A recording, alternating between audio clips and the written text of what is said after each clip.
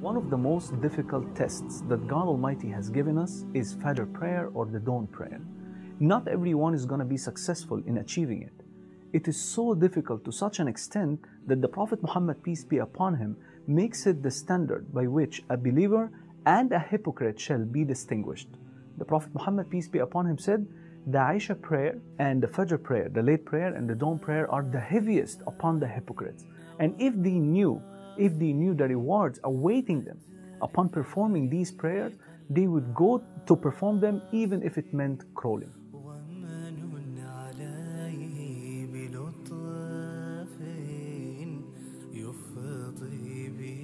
As we speak now, my brothers and sisters, there are many Muslims who doesn't have the intention to wake up for Fajr tomorrow.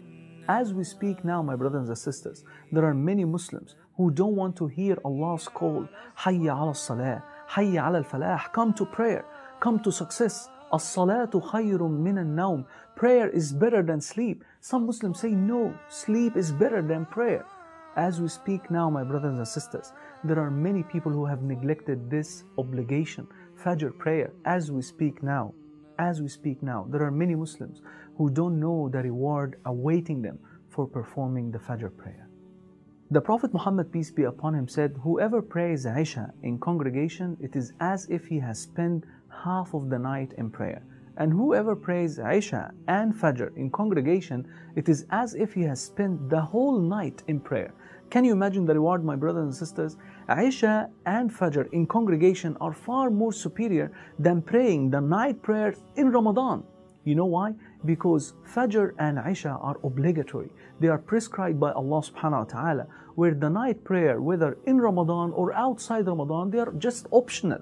You may do it and gain reward, of course, but if you didn't, there is no harm. But if you missed Fajr, if you missed Isha intentionally, then you are in trouble. We know that on the day of resurrection, the sun will be folded up with darkness. The stars will fall and lose its light.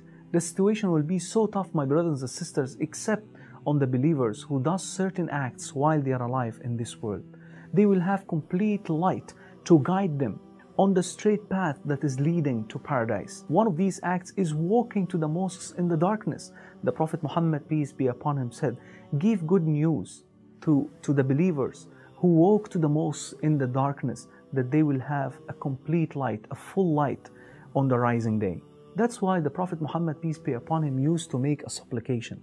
Allahumma aj'al fi qalbi noora, wa fi lisani noora, wa min amami nooran, wa min khalfi nooran, wa min fawqi nooran, wa min tahti nooran. Allahumma aj'al li noora. Oh Allah, place light in my heart, and light on my tongue, and light in front of me, and light behind me, and light upon me, and light beneath me. Oh Allah, bestow upon me light. The reward of Fajr prayer is not only related to the obligatory. The Prophet Muhammad, peace be upon him, said, Rak'ata al-Fajr khayrun min ad-dunya wa ma fiha. That the 2 rak'ah performed right before the obligatory prayer of Fajr is better than the whole world and what is in it. Can you imagine, my brothers and sisters, how big the reward is? And let us reflect over this for a while. What prevents you from waking up and performing Fajr? Isn't it worldly matters? Whether you have stayed all night watching TV, or that you did not want to wake up early because you have got work at 9 a.m., or worldly matters. But look at what the Prophet Muhammad, peace be upon him, said. He said that these 2 rak'ah, the optional prayers, are better than the whole world and what is in it.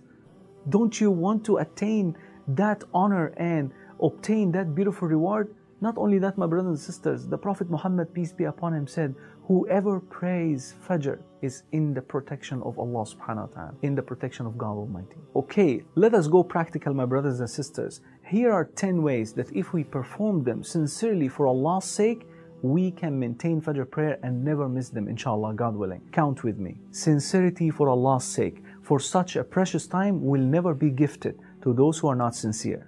Determination.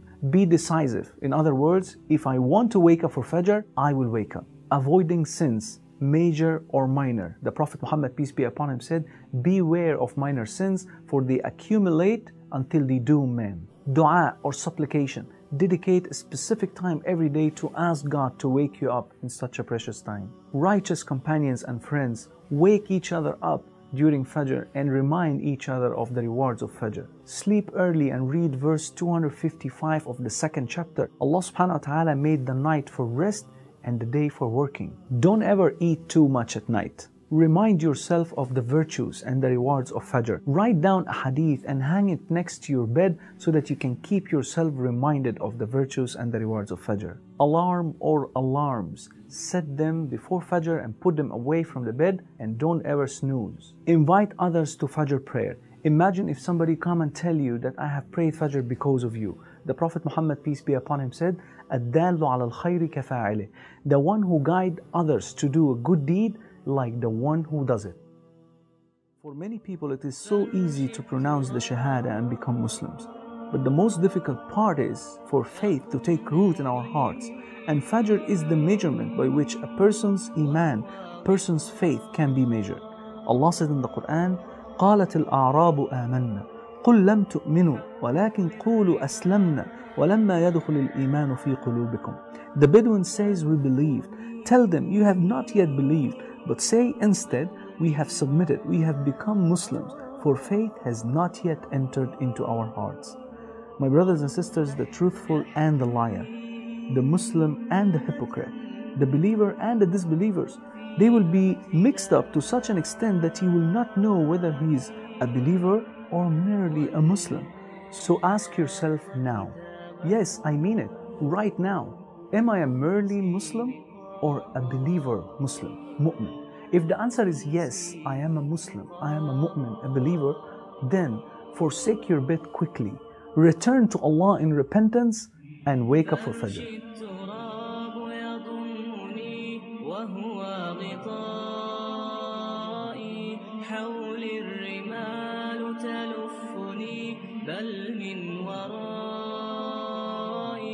واللحد يحكي ظلمة فيها ابتلاء.